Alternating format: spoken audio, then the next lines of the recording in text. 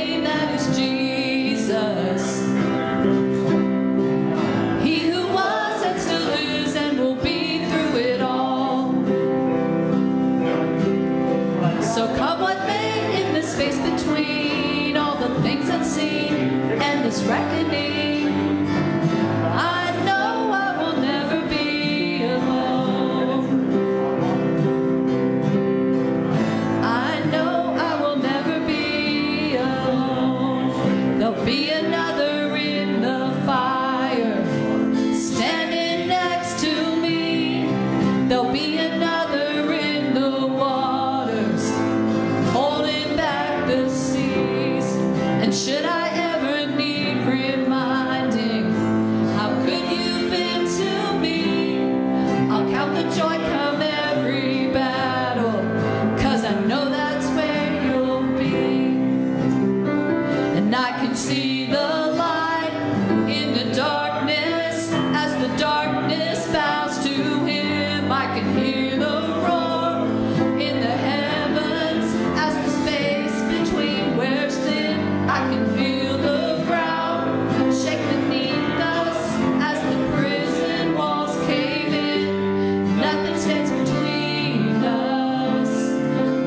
stands between me and another in the fire. Standing next to me, there'll be another in the waters, holding back the seas. And should I ever need reminding how good you've been to me, I'll count the joy come every battle, 'cause I know that's where you'll be. I'll count the joy come every battle, 'cause I know that's where you'll be.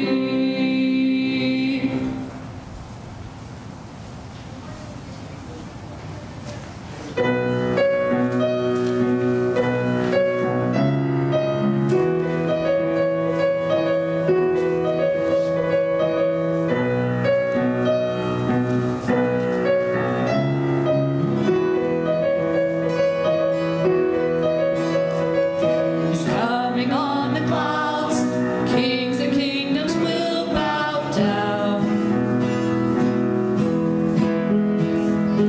Every chain will break as broken hearts declare his praise. For who can stop the Lord Almighty? Our God is the Lion of Judah. He's roaring with power and fighting our battles. Every knee will bow before him. Our God is the Lamb that was slain for the sins of the world. His blood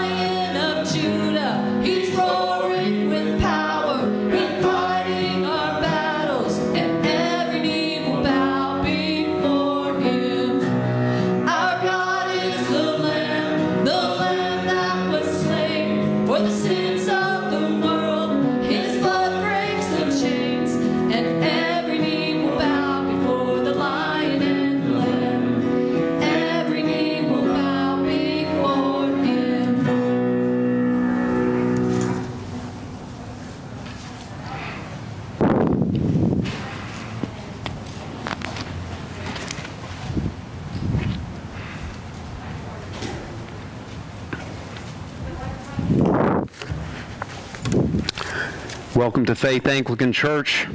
This morning our worship is morning prayer from the Book of Morning Prayer, and our opening sentence of Scripture is Psalm 19, verse 14.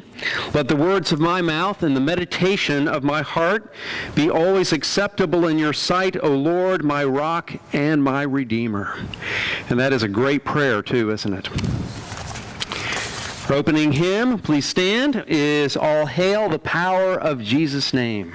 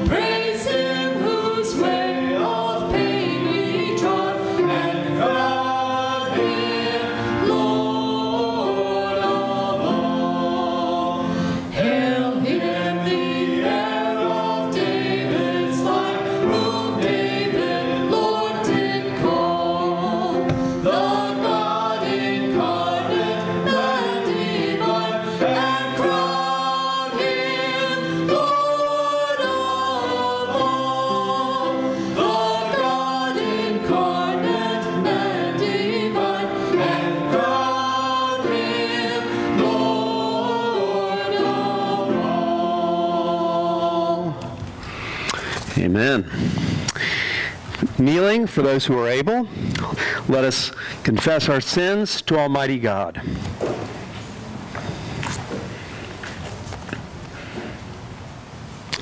Almighty and most merciful Father, we have erred and strayed from your ways like lost sheep. We have followed too much the devices and desires of our own hearts. We have offended against your holy laws. We have left undone those things which we ought to have done, and we have done those things which we ought not to have done. And apart from your grace, there is no health in us. O Lord, have mercy upon us. Spare all those who confess their faults. Restore all those who are penitent according to your promises declared to all people in Christ Jesus our Lord. And grant, O most merciful Father, for his sake, that we may now live a godly, righteous, and sober life to the glory of your holy name. Amen. The Almighty and merciful Lord grant you absolution and remission of all your sins, true repentance, amendment of life, and the consolation of his Holy Spirit. Please stand. O Lord, open our lips. O God, make speed to save us. O Lord, make haste to help us. Glory be to the Father, and to the Son, and to the Holy Spirit. As it was in the beginning, is now, and ever shall be, world without end. Amen. Praise the Lord. The Lord's name be praised. The earth is the Lord's, for he made it. Oh, come, let us adore him. Our canticle this morning from Psalm 95 is the Venite. Let us say this in unison. O come, let us sing unto the Lord. Let us heartily rejoice in the strength of our salvation. Let us come before his presence with thanksgiving, and show ourselves glad in him with psalms. For the Lord is a great God, and a great King above all gods. In his hand are all the depths of the earth. and the heights of the hills are his also. The sea is his, for he made it, and his hands prepared the dry land. Oh, come, let us worship and fall down, and kneel before the Lord our Maker. For he is our God, and we are the people of his pasture and the sheep of his hands. Amen. You may be seated for the readings.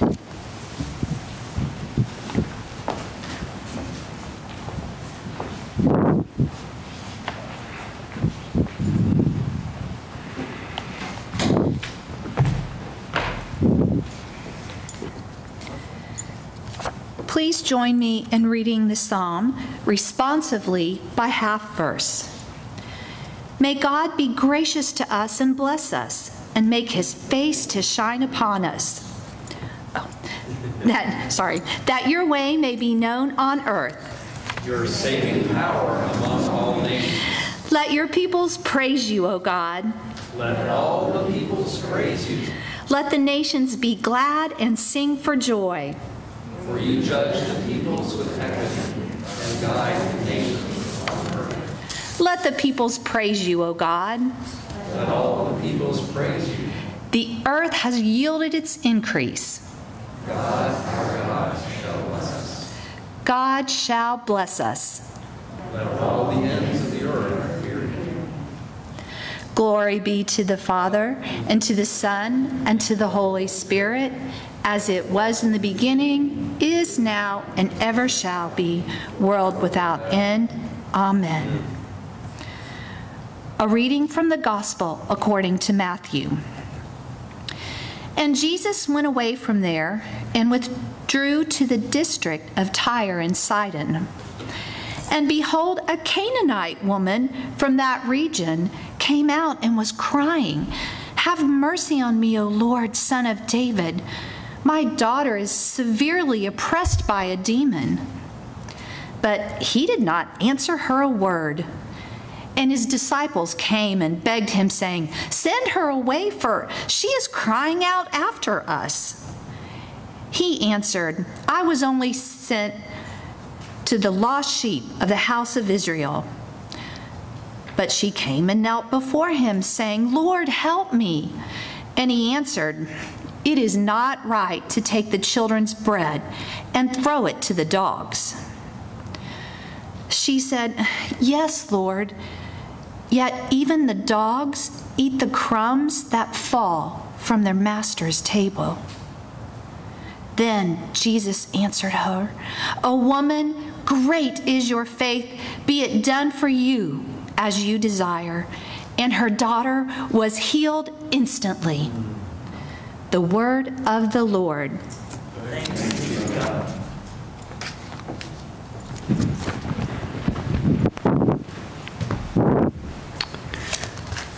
Please stand for our next canticle, the Song of the Redeemed. We'll say this in unison. By the way, this is from Revelation chapter 15. O ruler of the universe, Lord God, great deeds are they that you have done, surpassing human understanding. Your ways are ways of righteousness and truth, O King of all the ages. Who can fail to do you homage, Lord, and sing the praises of your name? For you only are the Holy One. All nations will draw near and fall down before you, because your just and holy works have been revealed. Glory be to the Father, and to the Son, and to the Holy Spirit, as it was in the beginning, is now, and ever shall be, world without end. Amen.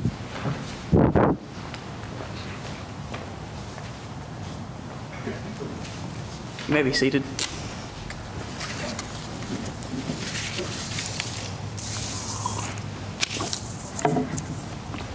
So I'm going to ask a question. What consumes you? There once was a man who was walking through his village, and he came upon a large mansion. And there's a man in front of the mansion who said, "I am going to set fire to this mansion, and the fire will consume it." But I promised you," and he had drawn a large crowd by this time, "I promise you, if you jump into the fire with me starting tomorrow, then you will all become as kings and queens." Well, a lot of people bought into it because the man was very convincing and very charismatic, and they wanted these great riches and to live well.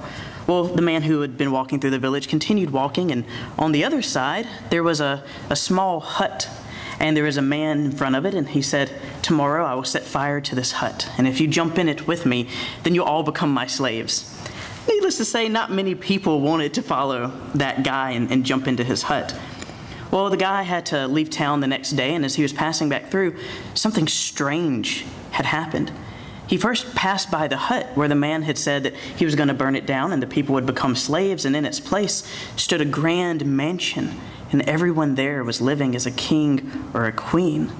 But then he passed by the mansion, and it had turned into a hut, and everyone there had become a slave of the cruel master who had decided to burn it down.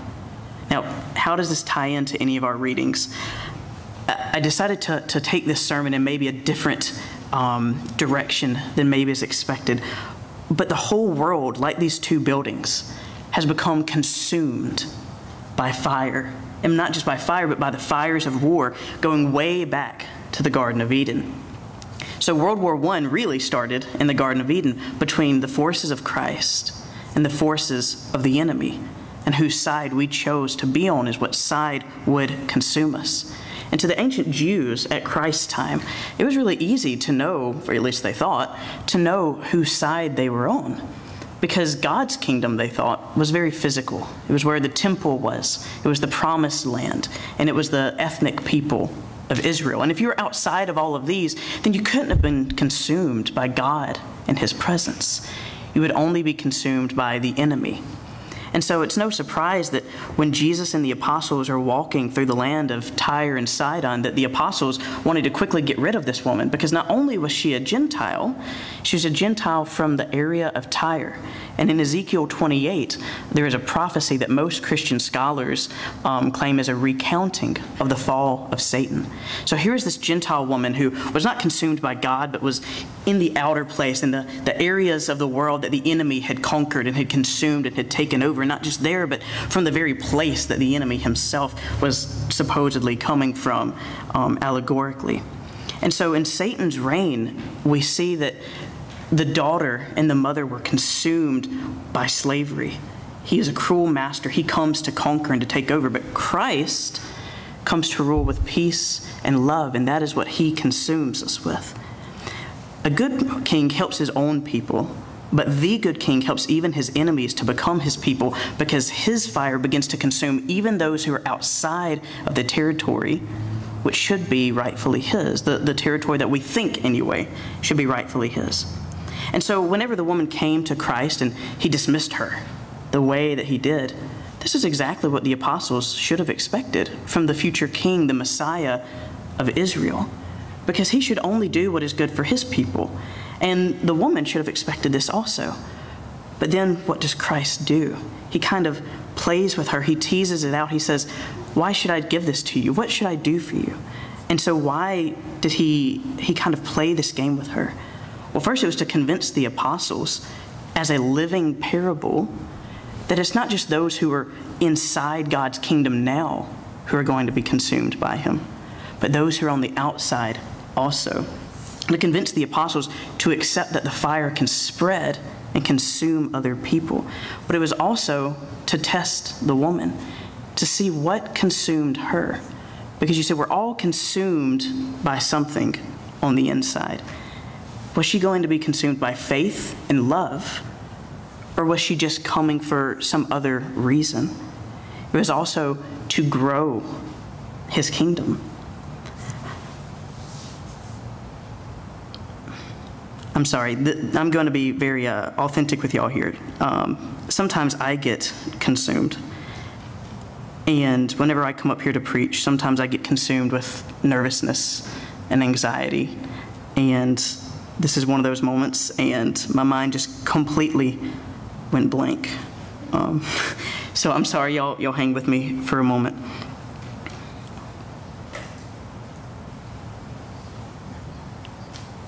Oh, okay. So War, though, it's no respecter of persons, and it always burns more than you bargained for. So this woman and this daughter who were consumed on the outside by the enemy, and the daughter, she was consumed by the enemy, because the enemy, like I said, he has to have permission, like those people who wanted to jump into the fire of the burning mansion, but then she became his slave. And so the enemy consumes people by their own desires and then enslaves them and twists it. And so it's no respecter of persons, but God also is no respecter of persons, as Scripture says. And so we can either be a slave to God and be consumed by him, or a slave to the enemy. Isaiah 9:18 says that wickedness burns as a fire. It shall devour the briars and thorns and kindle in the thickets of the forest. They shall mount up like rising smoke. That's what had happened to the demon-possessed girl that Christ delivered, right? Because Christ was bringing his kingdom to do war with the enemy, but she had already been consumed by the fires of wickedness. She had been possessed by the enemy. That only comes through giving the enemy permission over you and living in a lifestyle of wickedness. But Christ showed mercy even to her because of the love and the passion and the faith that consumed the mother. And so, therefore, in Hebrews 12:28 through 29, therefore, since we are receiving a kingdom which cannot be shaken, let us have grace, by which we may serve God acceptably with reverence and godly fear. For our God is a consuming fire. So you have wickedness and God both as consuming fires. And so, again, this sermon, it took a different direction, but I wanted to look at it from that angle of, what is going to consume you? And I want to ask you that question, and I'm going to be very vulnerable here again. I get up here and I'm consumed often by anxiety and nervousness and even a little bit of fear. That's where we have to accept the grace of Christ. But I'm also going to be honest and open with y'all in another way. Sometimes the enemy threatens to consume me with feelings of loneliness or a fear of rejection. But that's where I have to go to Christ and let him come and conquer that. And so whenever we have these two kingdoms that are at war, and Christ can deliver you from one of them and bring you into his by becoming his slave, by which we become a king or a queen, I want you to ask yourself, what are you consumed by? Or what is threatening to consume you? What things of the enemy is he tempting you with? What mansions, what great treasures, what amazing, tantalizing gifts is he putting before you to tempt you to being consumed into becoming his slave? Consumed to being possessed by him that Christ can deliver you from. Because even if you think that maybe you're too bad, or even if you think that you're outside of his kingdom, or even if you know that you're inside of his kingdom, but that you've just messed up too much because you've been consumed by your own desires and your own flesh, Christ doesn't care. He wants your love and your faith, and then he will free you from it, just as he did with that little girl. So, what consumes you? And think about that.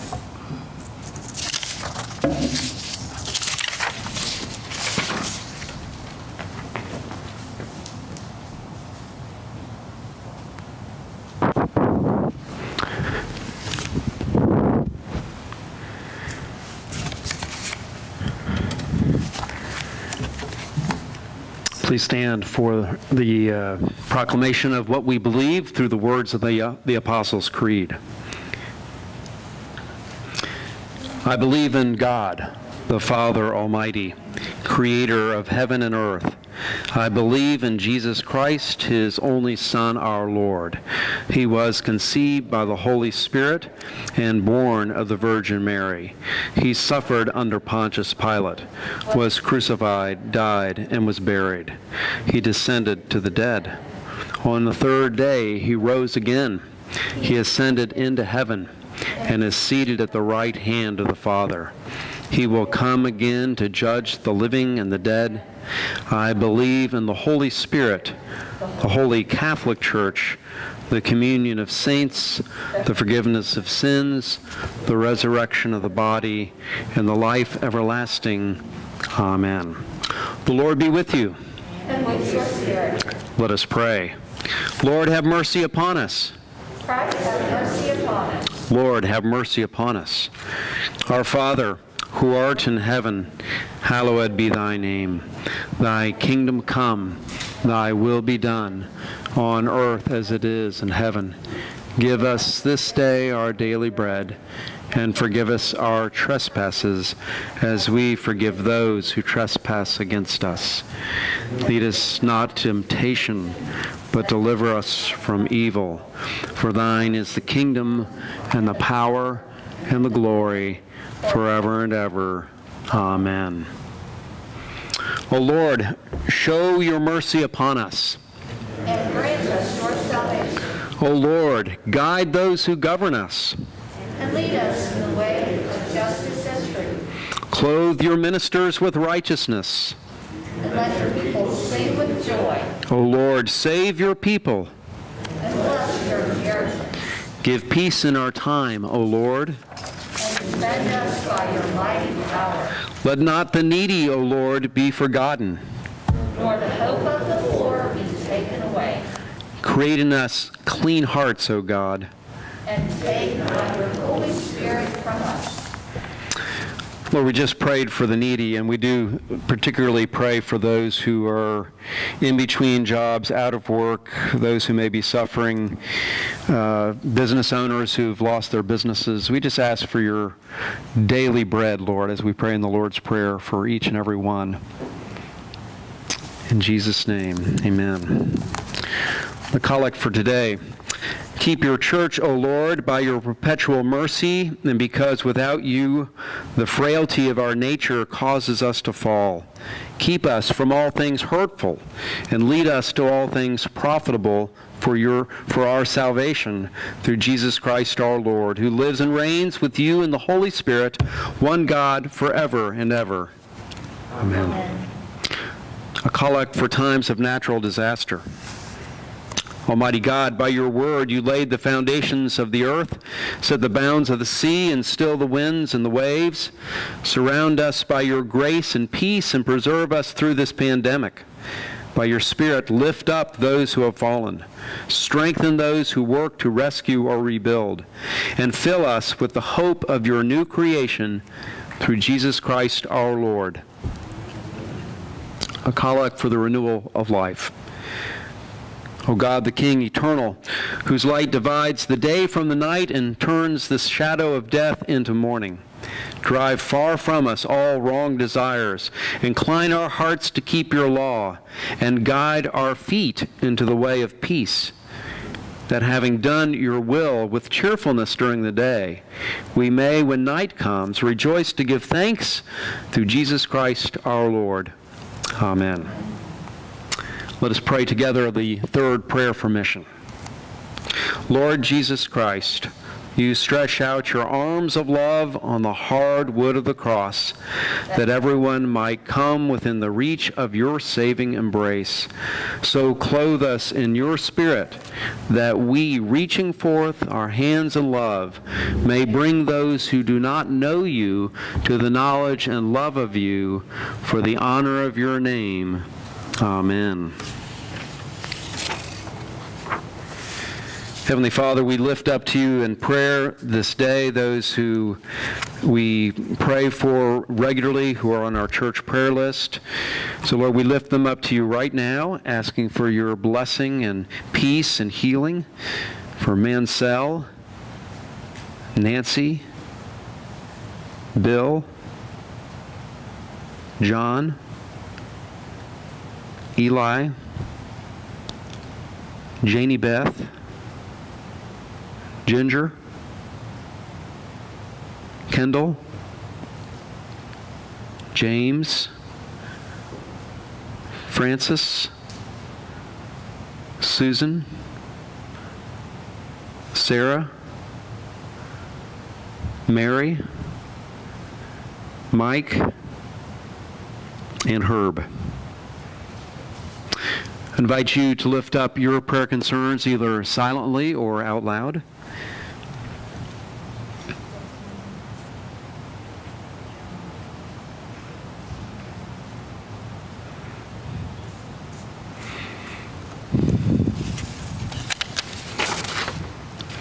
And for those of you who are at home and are watching on Facebook, feel free to write your prayer requests that are appropriate to write publicly on the Facebook feed, so we can be praying for those as well.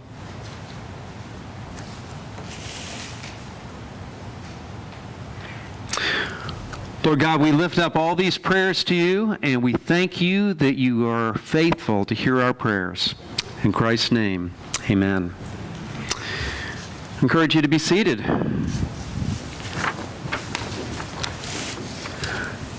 I just want to welcome each and every one of you here this morning. So glad that you're here, either online. About 80% of our worshipers are online, and so we're glad for you to be here, and we're glad for everyone that is here in the building as well. Taking a look at some of our announcements, we do have some of our Bible study groups that are meeting through Zoom, both youth and adults, and we are working on our children's program with Awana right now, trying to figure out exactly how we're going to be able to do that this fall. So stay tuned for that. Also, giving can be done either through the Tithely app or on our online website, or through checks, obviously, as well. Well, today is the third Sunday of the month, so it's our prayer time for birthdays and anniversaries. So whether you be at home or if you be right here this morning, if you have a birthday or an anniversary, we're going to say a prayer for you right now. So let's pray. Heavenly Father, thank you for these that you have brought through another year. We thank you, and we pray that you would bless them throughout this coming year, that they may be a blessing to others. And Lord, for those who are celebrating a wedding anniversary, we ask you in Jesus' name to pour out your grace and strength upon these husbands and wives, that they may love and respect one another, that they may be an example of what it is to be the bride of Christ, and Christ, that love that you have for us, Lord. We pray that you would pour out your strength upon them, that they may live according to your will. And we ask this in Jesus' name. Amen. This Saturday is our call to the quiet. We do quarterly quiet days here at the church, and usually they'll be under 10 people, so it's fairly safe as far as can be for social distancing.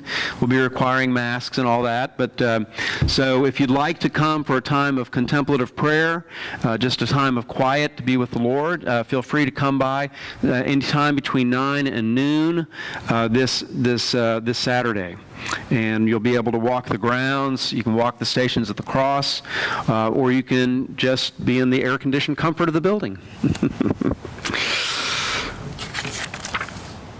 All right. Okay, we're basically having communion every other Sunday during this pandemic period. So next Sunday we'll be having Holy Communion, and if you are at home and would like to receive communion but don't feel comfortable being in the building right now, you can come by during the church during the office hours and pick up consecrated bread that you can receive during the communion service. For those of you who are here, next week we'll be receiving communion, and we'll be doing what we've been doing for the last month or so.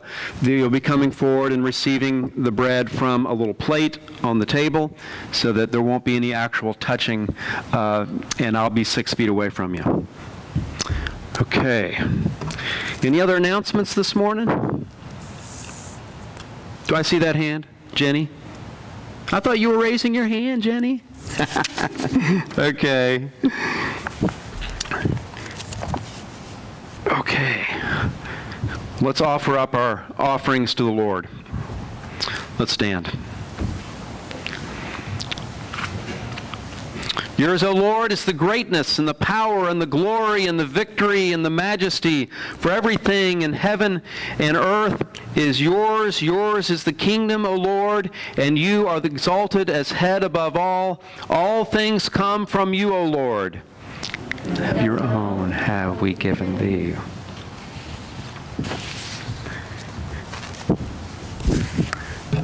And now together we're going to pray the general thanksgiving. This is a packed prayer. This is just a great prayer. It has so much in it. If you have a chance, if you don't have a prayer book, you can buy one today, or you can look it up online. But it's just a great prayer. So let's pray this prayer together, the general thanksgiving. Almighty God, Father of all mercies, we, your unworthy servants, give you humble thanks for all your goodness and loving kindness to us and to all whom you have made. We bless you for our creation, preservation, and all the blessings of this life, but above all, for your immeasurable love in the redemption of the world by our Lord Jesus Christ, for the means of grace and for the hope of glory. And we pray, give us such an awareness of your mercies that with truly thankful hearts we may show forth your praise, not only with our lips, but in our lives, by giving up ourselves to your service and by walking before you in holiness and righteousness all our days, through Jesus Christ our Lord, to whom with you and the Holy Spirit be honor and glory throughout all ages. Amen. Our closing hymn, I guess I should say opening. I don't know if you know this or not, there's a controversy on the name of the opening hymn. It's like the processional. And sometimes you talk about the closing hymn being the recessional. But some people like to call it the processional because we are actually going out into the world in the name of Christ. So, our closing hymn, Be Thou My Vision.